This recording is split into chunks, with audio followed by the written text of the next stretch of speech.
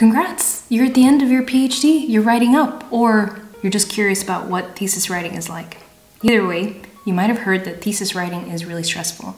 We're going to talk about tips to make it hopefully as enjoyable and smooth as possible. My first and biggest tip would be plan your thesis first. Before you write anything, really spend the time to plan it out. And what I mean here is actually create an overall skeleton with subheadings. Once you've created that, agree it with your supervisor and make sure it's kind of telling the overall story and structure of where you want it to go. This, in my opinion, makes thesis writing so much smoother and way more enjoyable.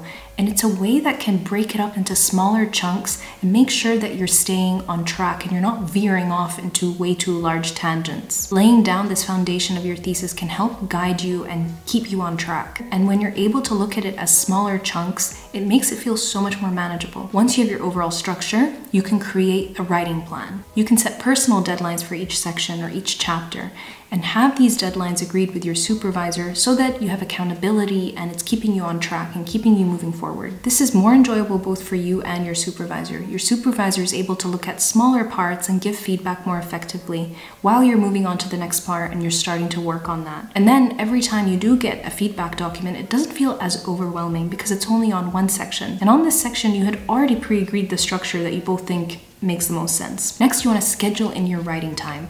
Know the time that you are most focused, that you are most productive, and schedule that in, block it into your calendar, that's going to be the time that you go to your desk and you write every day. In your writing session, it's very helpful to have really specific tasks. For example, something like write introduction can feel maybe a little bit overwhelming, as opposed to, for instance, you're going to finish 3 subheaded sections. That way you have really specific tasks that you're able to actually finish, and it doesn't feel like you're just swimming in a huge task that you don't know when it starts and when it ends. Next tip is about writing versus editing. While you're writing, it can sometimes feel a little bit tempting to really slow down and perfect each and every sentence as you're going through. While some people might find that helpful, it can really slow you down in terms of momentum. Sometimes it's easier to just put down as much of your thoughts and arguments that you want to make, and then later come back, breathe through, and perfect it and edit it. I think this way it also helps keep you efficient because you're focusing on one thing at a time. You're focused on just writing as opposed to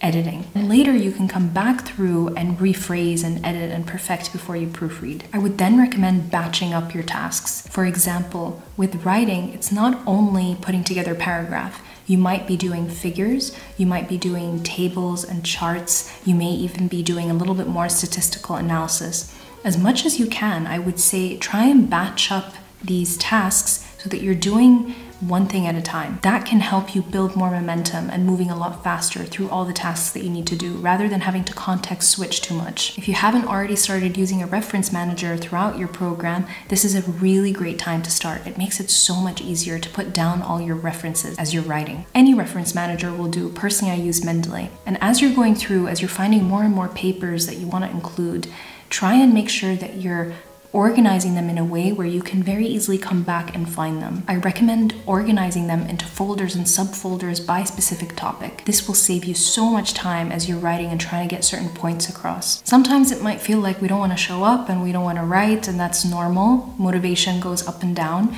There are certain tricks we can play on ourselves to make ourselves want to show up and want to do it. And I think our work setup can have a pretty significant impact. We can do things to our work setup to personalize it and make us feel like it's a nice space where we want to be. And we can have specific things that we really enjoy that are associated with that writing time. We can pair one habit that we're trying to build here, writing every day, with a sort of almost reward or a habit that we really enjoy that will make us want to do the other one. For example, if I write, I will get to listen to that specific playlist that I only get to listen to when I write.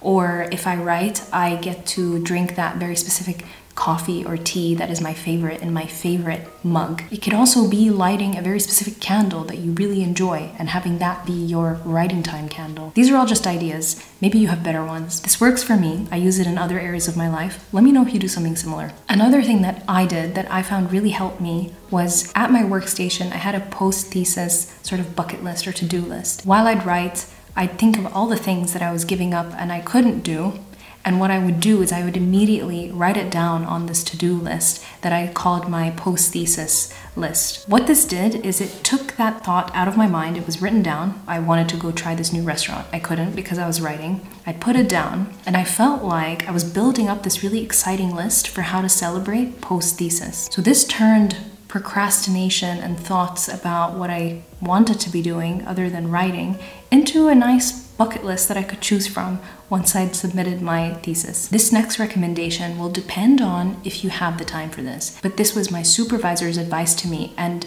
it was the best piece of advice, and it really worked for me. My supervisor recommended that I take time away from my thesis before I write my final discussion. She insisted that I pause for as long as possible and take time away from looking at my thesis, from writing anything to do with it, going to do something different, and then coming back and looking at it as a more kind of holistic one piece of work. She felt that this would be a really great way to gain new perspective before I dive into a discussion. For me as well, I think that by the time you're coming to your discussion, I felt really tired, and having that time away before I came back to it made me feel a lot more refreshed, a lot more energized to be able to actually do it and think more creatively. It's one piece of advice I'll always remember my supervisor gave me, and I'm so glad she did because it was so helpful. This last one is a really obvious one, but it's so overlooked. When you're writing, take the time to really look after yourself. It's very tempting, maybe if you're stressed out, to work until 2 a.m. and write consistently and sprint at it.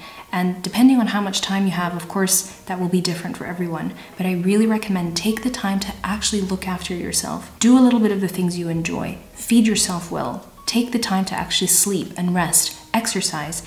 These are all things that help keep your stress levels down, help ground you, help keep your routines every day, and actually help keep you going. I really wouldn't overlook looking after your well-being, both physically and mentally. This is really important, and of course it'll look different for everyone. All our routines are different, all the ways that we de-stress are different, but scheduling in just a little bit of time for that, eating the foods that you enjoy, making sure you're eating well, will really help you as you're trying to think creatively, to think calmly, and to get you through to the end. If you made it this far, I really hope that this video was helpful, and I hope you found some things that you can implement into your writing experience, and I hope that you enjoy it as much as possible.